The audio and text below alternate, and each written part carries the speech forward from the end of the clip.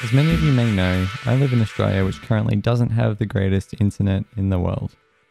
This is mostly due to the NBN, Australia's national broadband network. NBN was originally supposed to have FTTP, fibre to the premises, throughout 90% of Australian homes. Unfortunately, things changed and Australia now uses a mix of different connection types.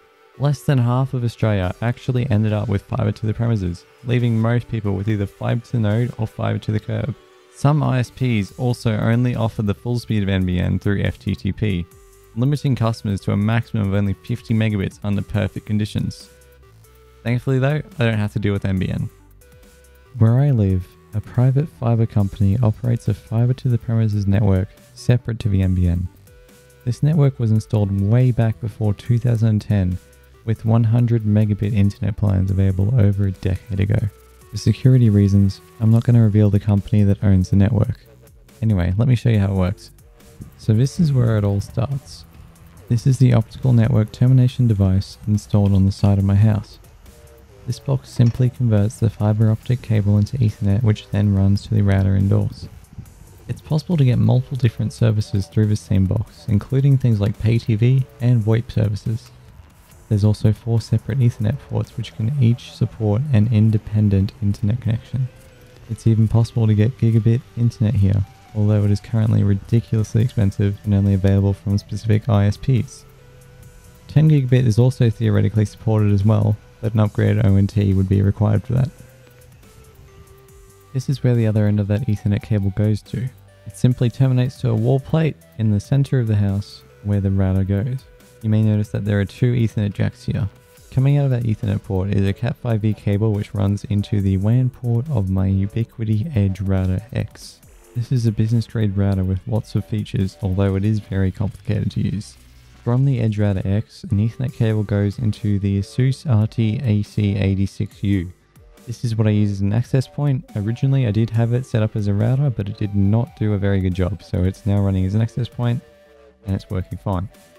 The access point also powers the Raspberry Pi via 2 USB ports, including the Ethernet adapter so that you don't have to use wireless Raspberry Pi.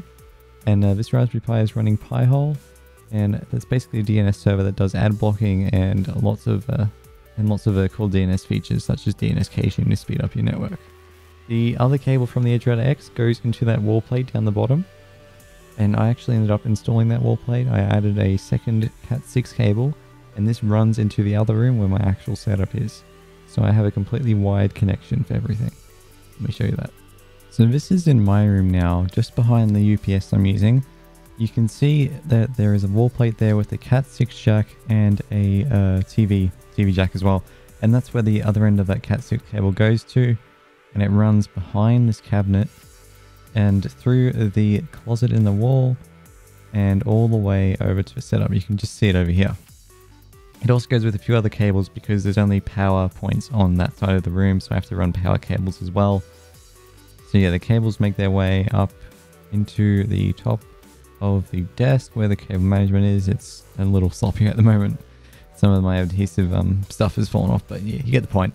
So up here is a network switch. This is a gigabit 5-port switch, and that's where all my devices plug directly into. And it does its job. Like, I've had no issues with the switch.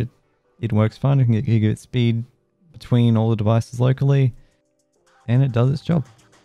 You can see I'm using 4 Cat6 cables and 1 Cat5e cable for the Nintendo Switch, because that one is only 100 megabit anyway. And one of these cables goes to the server in the cupboard, and this runs things like Plex as well as some other media things throughout my house. I pay for a connection with 100 megabits on the download and 40 megabits on the upload. It is currently 7:52 PM on a Tuesday, and the network is a little congested, which is why I'm not getting the full speeds, but at pretty much any other time of the day you will expect the full 100 to get through. But I just want to quickly demonstrate one of the reasons I bought the Edge Router X. So you see I'm getting my full speeds here, pretty much. I'm about 5-10% off. No issues. And what I'm just going to do is I'm going to start a Steam download on the PC here. I've got a ping meter running on Fortnite because it seems to be the most accurate and best way to show this test and how it works. You see that was getting perfect ping, and on the Switch on Wi-Fi it was getting perfect ping. But as I've just started the download, you will see that these red dots have started appearing. There you go. And the ping has skyrocketed. So this is pretty common on consumer routers. When someone starts to download, any type of game or like any task at all just becomes impossible while someone else is downloading. So if I perform a speed test now, while we're still having issues, we should see a significantly reduced download and upload speed right there. Download of 3 megabits, 4 megabits. And you see, yeah, it's not like one device is really clogging up the network here, slowing things down. Yeah, even the upload, the upstream is suffering heavily right there, and we're not even doing any uploading at all. And that's what we got. 16 millisecond ping, jitter of 251 millisecond, and 26% packet loss. These results are so much worse. So now, this is what the ping's sitting at. It's just gone up to about 30. But obviously with a heavier download at a better time of day when it could fully utilize the speed of the network, it would be much worse. So here's where the magic comes in. The EdgeRouter X UI right here, which is what I have open, it has a feature called Smart Queue Management. So if I go ahead and put in my my download speed, 100 megabits, my upload is 40, and I apply these settings.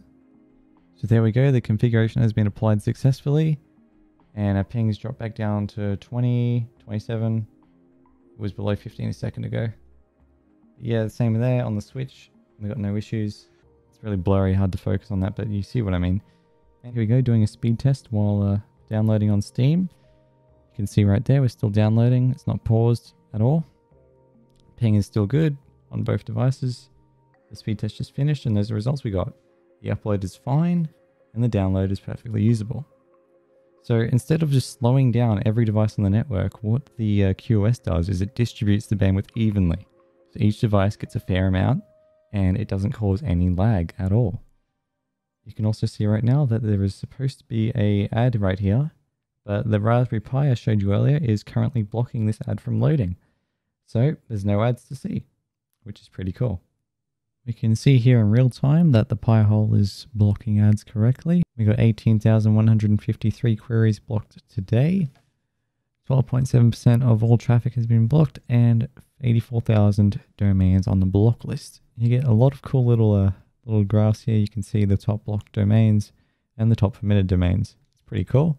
If we go to the query log, we can actually see in real time that Google Ads and Microsoft Ads, a bunch of things for apps like mobile apps, they're all being prevented from loading. And only things that are important like google.com and samsung.com, like actual websites, manage to get through. So yeah, that's my setup, and I'm pretty happy with it. Sure, it's not as good as a lot of places in the world, but according to speed tests, it's faster than 99% of Australia, which is good enough for me. So thanks so much for watching. I hope you enjoyed. Maybe learned a thing or two. Please subscribe if you're interested in more videos like this. Otherwise, that's it. See you in the next one.